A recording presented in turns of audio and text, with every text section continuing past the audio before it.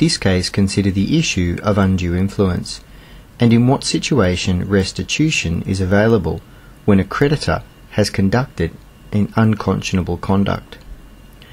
In this case, a man mortgaged his house for a loan advanced to his gold merchant business. The wife of the man also signed the mortgage documents.